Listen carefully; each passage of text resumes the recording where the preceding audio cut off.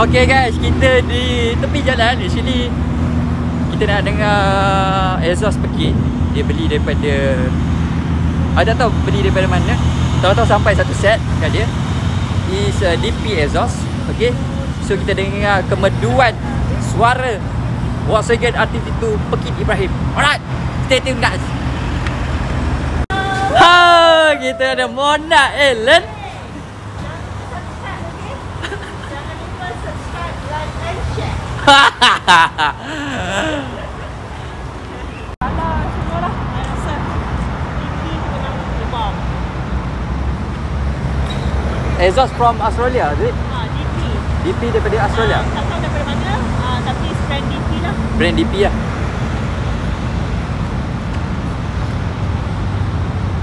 Dah rasa macam orang putih duduk tepi jalan tunggu kereta ni. Aduh. Ini dia. Aduh. Orang putih duduk tepi jalan. That's so awesome car. Dia awesome car. I love it.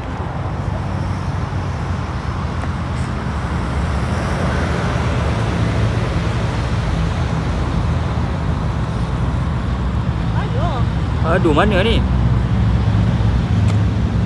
Kita orang kena jual. Macam ni lah. Okay. Jual muka. Alah. Okay guys, sekarang ni kita akan dengar bunyi Ekzos R32 dan owner dia adalah Kucing Ibrahim, seorang pengarah, pelakon dan juga seorang suami pada Mona Ellen.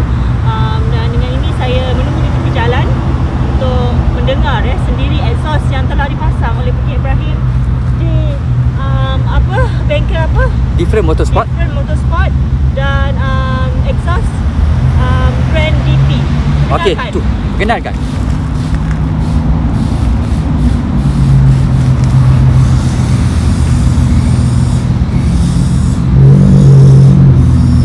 Woohoo! Sampai kepada Kucing Ibrahim. Woo! Abang. Abang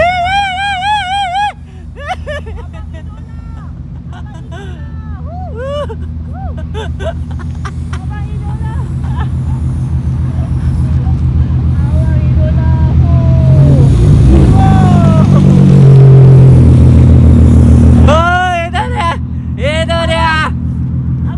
Pelumba.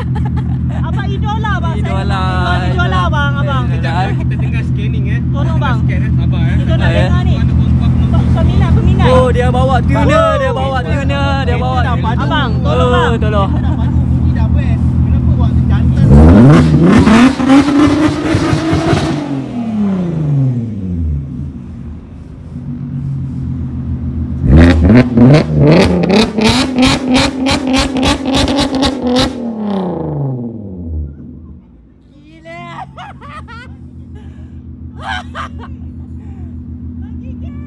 Weh, genda pecah tau.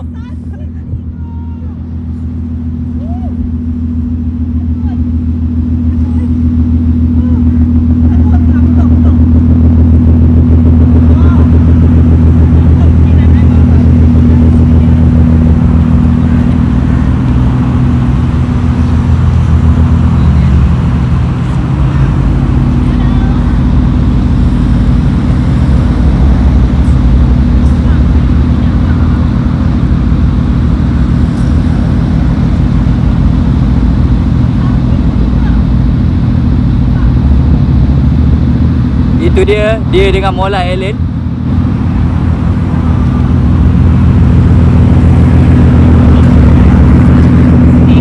Bayar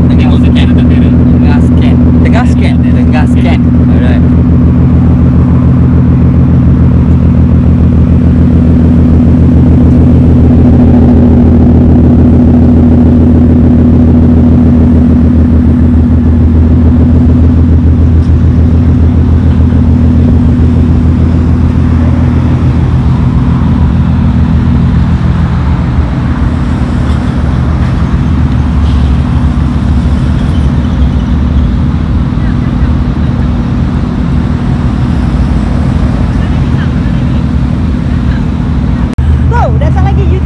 YouTuber bang, idola.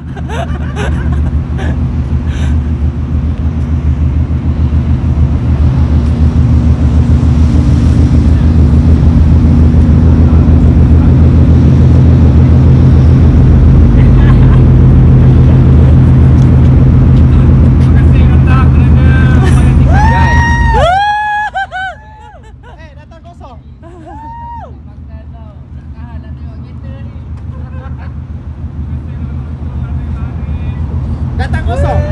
Wah, pahala kan? Baik. Alright guys. Itu dia DP Ekzos. Okay, let's go.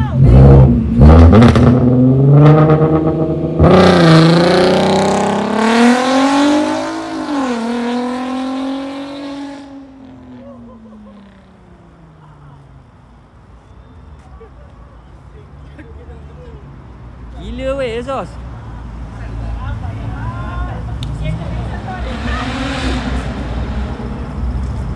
Kalau korang dengar lah. Weh, serius. Gila. Macam mana pendapat Syona dengan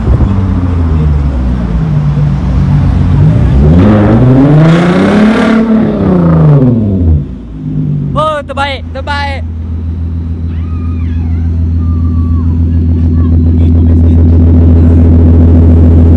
Itu dia Ekzos. Ni yang DP Ekzos. So nanti kita dengar detail daripada Pekin IBRAHIM lah. Sendiri. Kita cross control je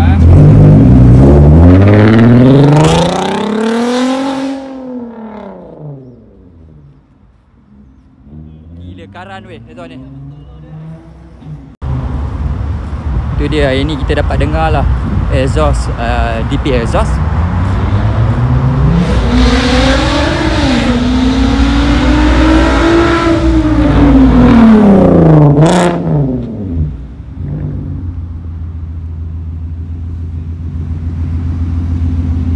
Terbaik guys.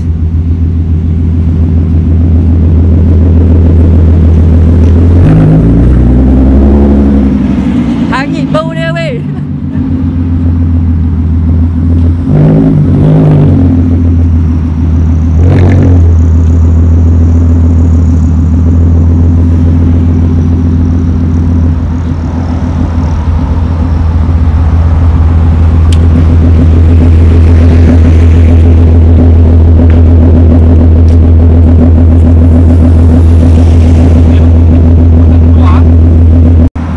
Guys, kita dengar. Kita dengar. Apa? Dia tak boleh cakap. Macam mana Ekzos ni? Terkedu. Kau komen sikit. Macam mana? Ini nak kau nak kejut jiran sebelah je ni. Aku nangis tadi. Nangis dia bunyi dia memang padu. Padu. Hujan, duduk sana dulu.